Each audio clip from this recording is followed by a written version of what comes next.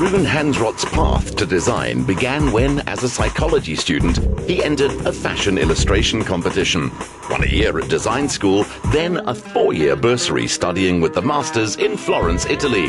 The end result is a meeting of styles that certainly does justify the term unique. You have an amazing ability to fuse both Western and Eastern looks. My training in Italy plays a vital importance in my collections, and my background ties the entire piece together.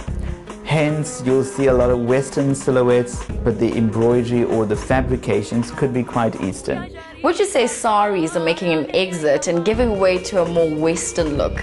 If you look at this garment, you'll see the skirt is basically a hipster beaded skirt, which is very, very Western.